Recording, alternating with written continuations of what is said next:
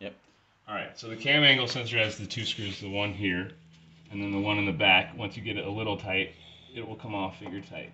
And it just fits. I better take that all the way off, actually.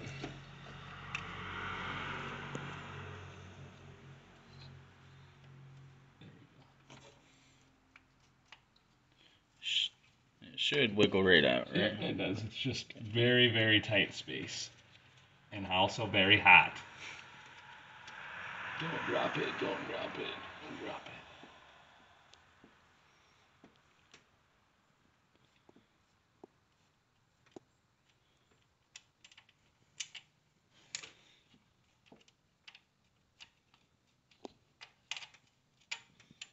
There we go. That long screw comes out. And now your cam angle sensor will come straight out. Try not to drop it though.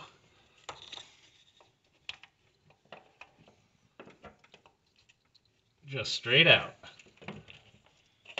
Straight out. It's coming straight out. Any minute now.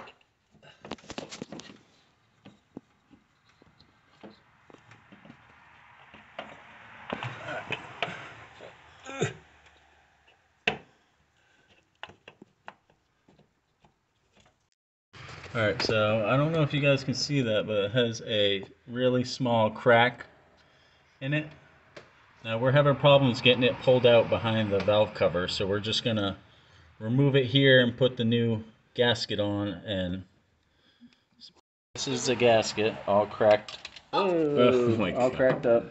And gone forever. Then gone forever. So She was a good O-ring. yep. This is the part number and the new part. If it focuses in. We're just going to, like I said, we're going to slap it on over the cam angle sensor and put it in. This one you can tell is a lot thicker And and not worn out and squared on the edges. Oh, here we have your old one here. Yeah. You can see it. Is that mine? Yeah. Yeah, we actually just did this on my car, my Miata, and same idea. We're just gonna Keep that on there. quick recap. We're going to end up taking the valve cover back off to line up the keyway notches on the cam angle sensor because it's very, very difficult to see it and line it up.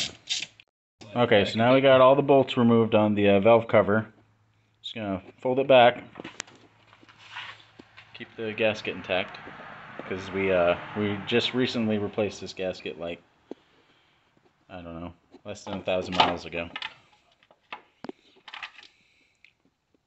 Maybe more, I don't know. Eric does quite a bit of commuting. Spirited driving. Alright.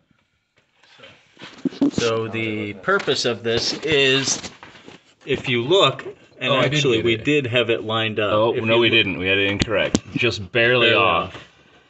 So that's how sensitive this is. If you can, let me try to focus in on this. How do I? So if I can zoom in on this, there's a keyway slot that he's trying to line up with the cam angle sensor. Yeah, so it's.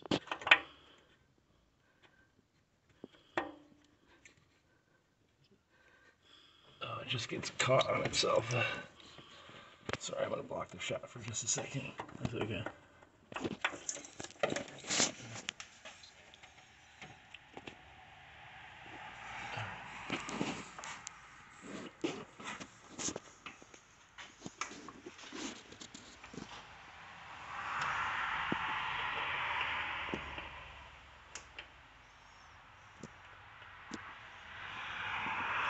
It's like a super tight fit.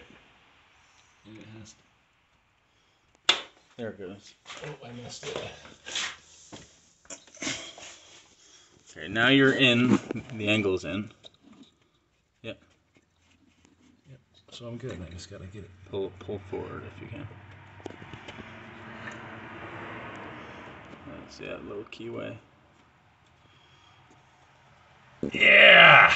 You got it? Yep. There we go. And now we made a notch on top here. Yep. So if you can see his model, mine has a notch, but his we had to notch right. You want to point to it because it's not really so showing right up. here, it's kind of hard to see. It's a little scratch To line up with to this arrow. So obviously you don't want to go like wah, because that's off. Right. There you go. Line it up right there. Now we'll put our stuff back on. See you in a second. Back where I find it. Where did we put it? The track. So we're not really sure like torque specs on this or anything. So what we decided was obviously just start with your middle to evenly distribute the gasket, and just finger tight, and then go all the way around, and we're gonna start here and do like a crisscross pattern when we tighten it all up.